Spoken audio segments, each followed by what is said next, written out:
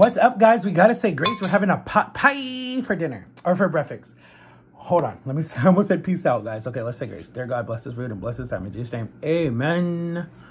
Okay, guys. So I have a soup. I went live yesterday. Thank you, L-Dog and your brother, for you guys coming and singing in my live, guys.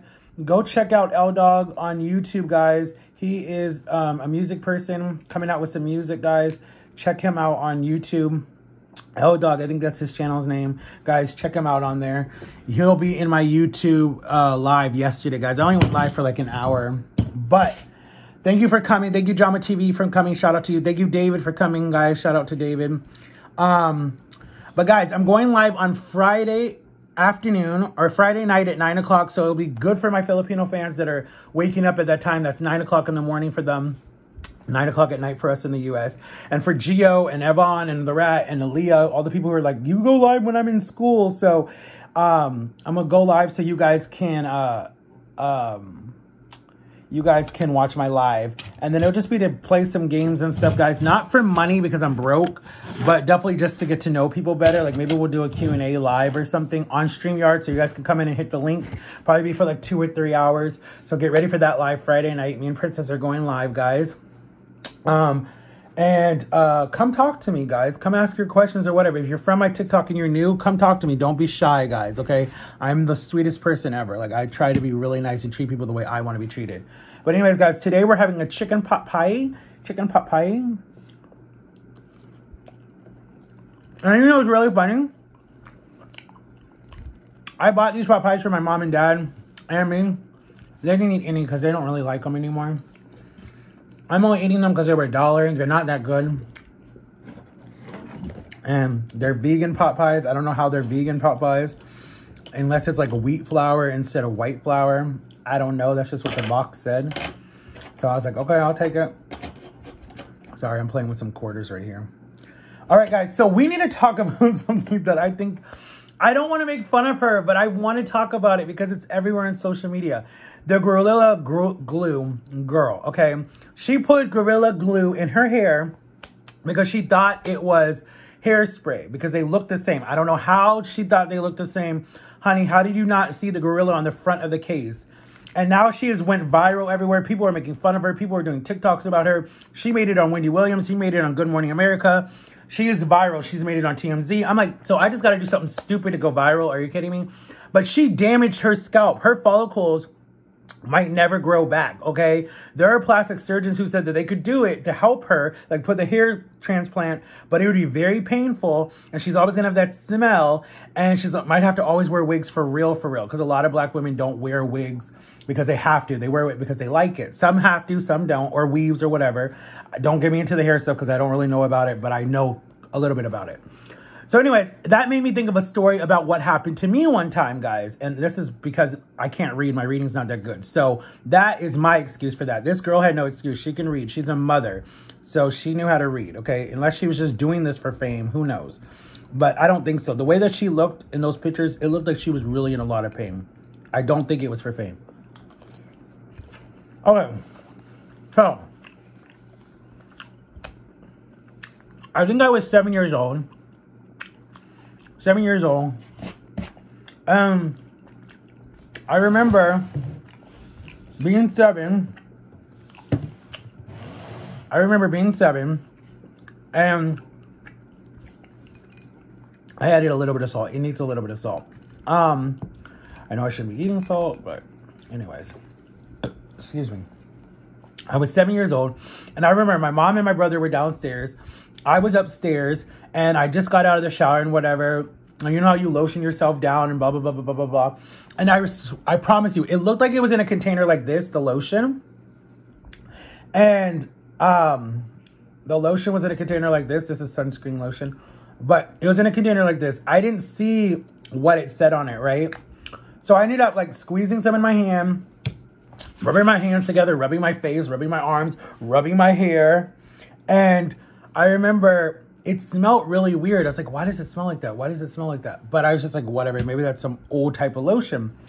So I remember coming downstairs and we're about to eat dinner. And I remember like I saw hair, and I'm like, why do I see hair? Like, what the heck is going on? And then I remember I just like put my hair in through my hair, and my hair just fell out, a glump of hair. And then more and more and more. And I'm freaking out, screaming to my mom, bloody murder. Oh my God, I have cancer. Like, you know, because back then when you're a little kid, you think that if your hair falls out, you have cancer because that's what they show you in the movies.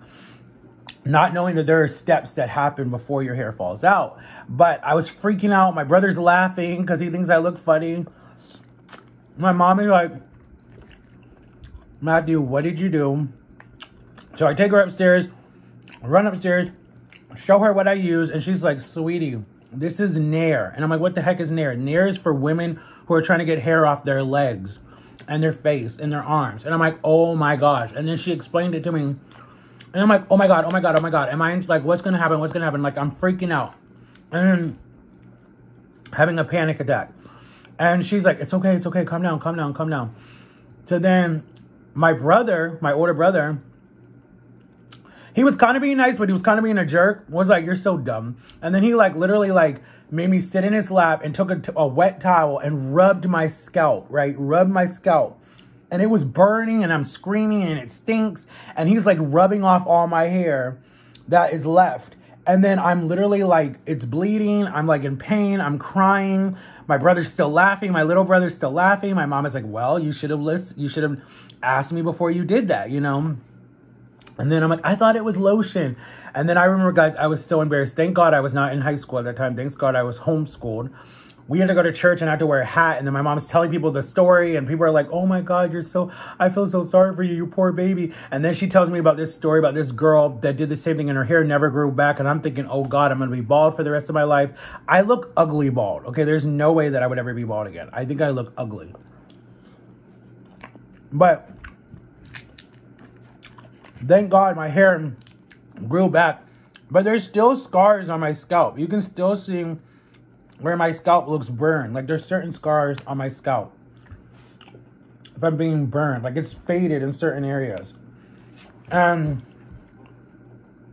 the doctor was like, just put this cream on his scalp, you know, and just watch it and see what happens. And if the hair comes back, good. If it doesn't come back, then he just will be bald until he can afford a transplant. And thank God it came back. My hair grows so fast. Like the last time I cut my hair was when I was in Texas and it's almost growing back. Like I need to cut my sides again. And I want this to grow out again, but I got to cut my sides again. And so the last time I got my hair cut was literally like, I left December 15th. I got my hair cut like I think the 14th, the day before I left. But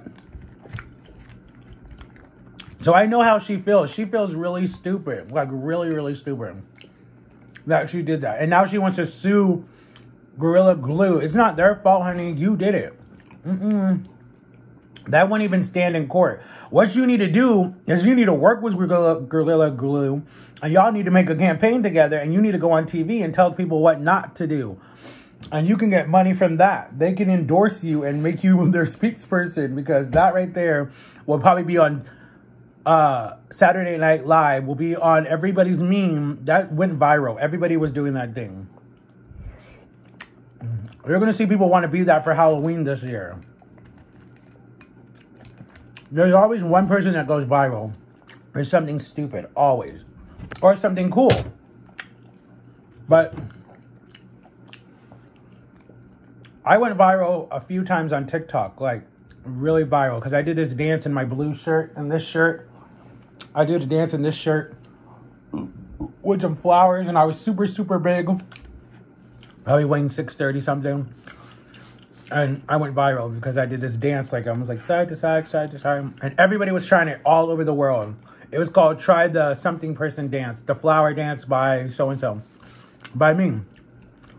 But I'm still waiting.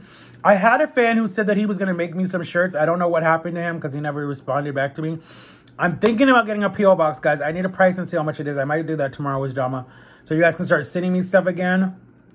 Because I might get some shirts made and then send them to you guys through my P.O. box.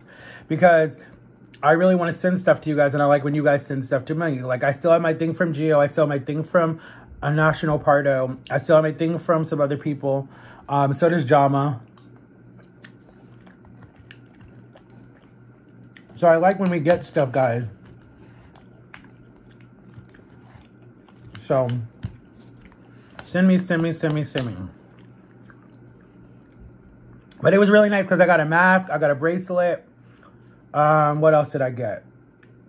I want to do some shirts, guys. I really want to work hard on my shirts because I want to make some new shirts, guys, for you so you guys can see my shirts.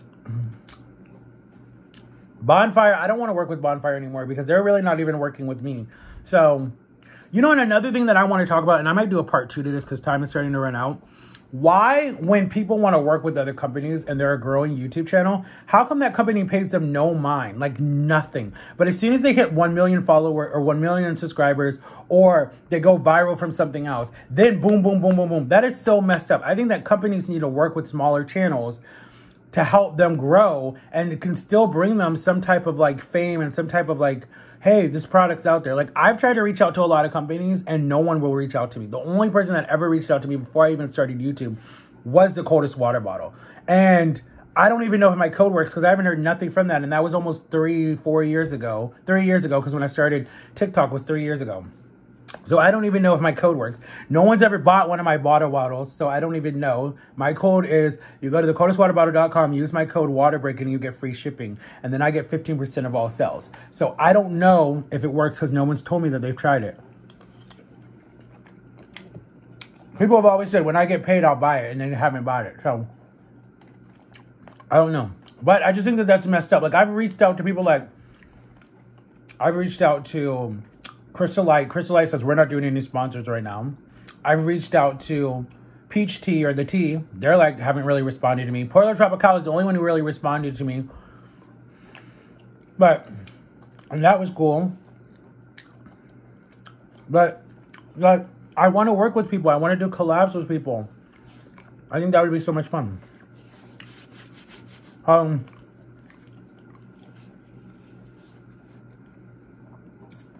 I love this pot pie. It's really good and it's healthy. But guys, get ready. We're going to the Philippines. We're going to do a big mukbang, guys. Like I hope you guys, please, let that video go viral, guys. Because I've not had a viral video since that McDonald's video. That's my biggest viral video, guys. So please let that video go viral. Because that would be so amazing if we can get that viral, guys. Even if it's like 6,000 likes or 1 million likes. It's going to be the world's biggest mukbang ever. I'm going to try to do it with a bunch of Jama's family, my family now that feels like my family, that's Jama's family. And then it's going to be a bunch of friends and stuff, and it's going to be right at Jama's house in the Philippines, and it's just going to be really cool, guys, or outside. And we're just going to eat. We're going to eat a lot of food. I'm going to be trying a lot of new food that I've never tried before, new Filipino food that I've never tried before, and it'll be really cool. Make sure to like and subscribe. Peace, guys.